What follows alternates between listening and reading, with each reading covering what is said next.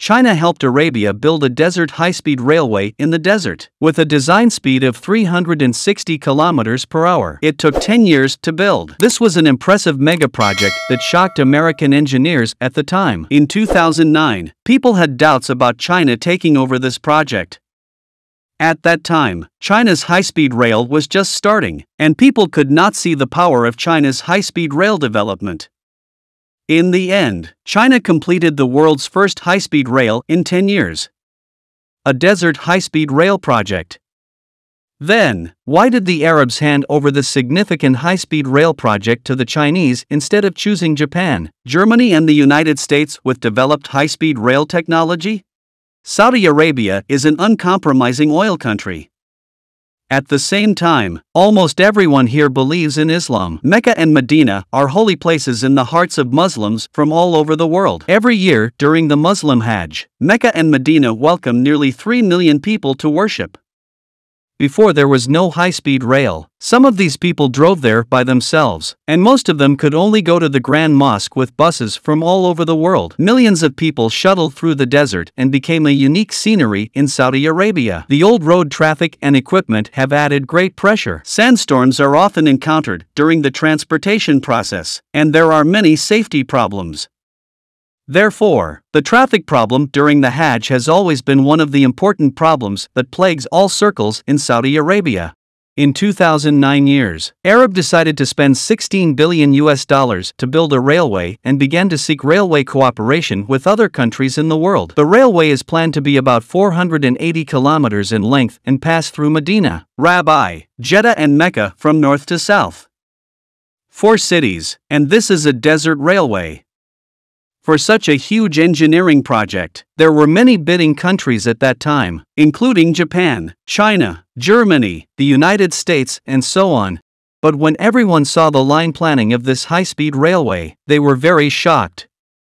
According to the assessment, this railway will take at least 11 years to complete.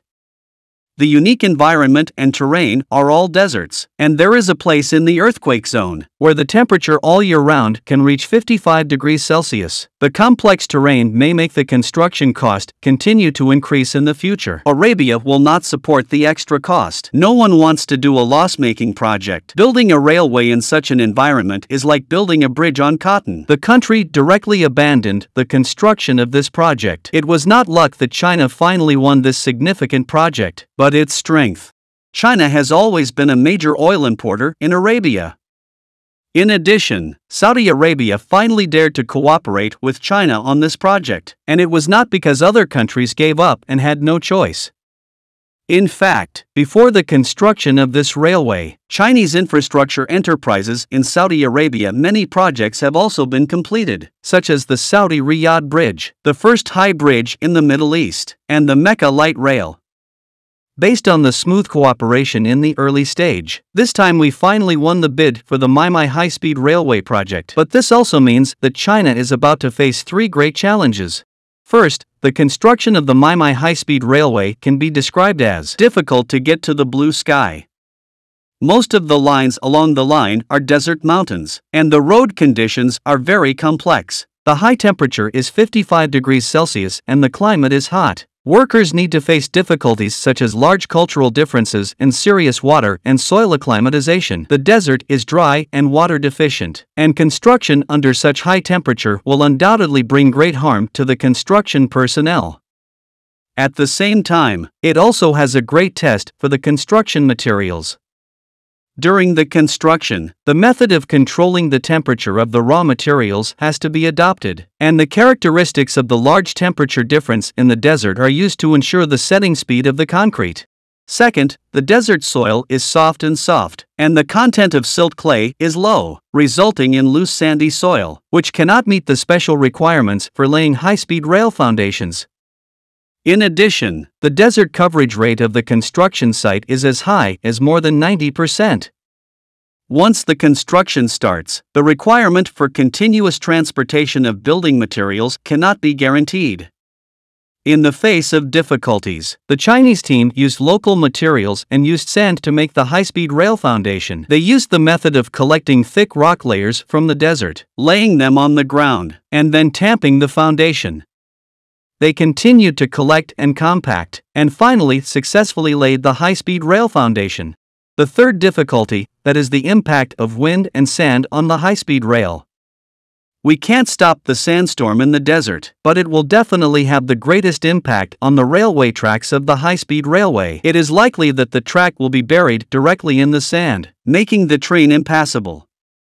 The Chinese engineering team must solve this problem? The Chinese team has set up a large number of sand-blocking ditches and sand accumulation platforms around the desert high-speed railway to effectively intercept the wind and sand. In addition, they also used the sand control method of the Taklamakan Desert to control the moving sand dunes with grass-checkered sand barriers. In addition, in the earthquake zone, China has also adopted the method of building viaducts to keep the railway off the sand surface. But this has also led to a substantial increase in the cost of railway construction.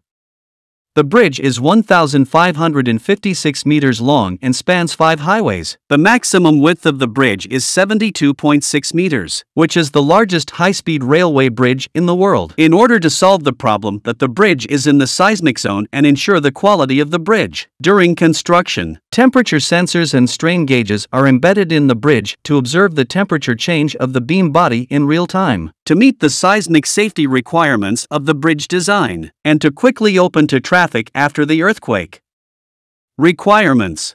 In the whole project, China also pays great attention to cultivating foreign talents. They provide local people with jobs and allow them to participate in the construction of the railway. Among them, more than 400 local skilled workers have been trained and 2,500 jobs have been provided to local workers. One of them is an ordinary worker from Pakistan. After 9 years of study, he not only learned fluent Chinese, but also mastered the technology of railway construction. Friendship. The Chinese always believe that in international projects, only by involving more local people in their own country's projects can the project be more viable locally, so they are willing to share their technology with the world. This is the world's first high-speed rail through the desert that China has participated in overseas for the first time. On September 14, 2018, the 450-kilometer desert high-speed rail in Saudi Arabia was officially launched. The Chinese team not only donated a high-quality desert high-speed railway to Saudi Arabia, but also imparted China's valuable sand control experience to Saudi Arabia. In the end, the world's first desert railway was finally handed over to Saudi Arabia with first-class quality. After the official opening of the Maimai high-speed railway, the travel time between Mecca and Medina will be shortened from the current 4 hours to 2 hours, and the annual passenger volume will exceed 15 million, which will greatly ease the local traffic pressure. This high-speed railway connecting the two holy places of Islam has not only fulfilled the long-cherished wish of Saudis and Muslims around the world for many years, but also is another important testimony of the participation of the Chinese team, represented by China Railway Construction, in overseas high-speed railway construction.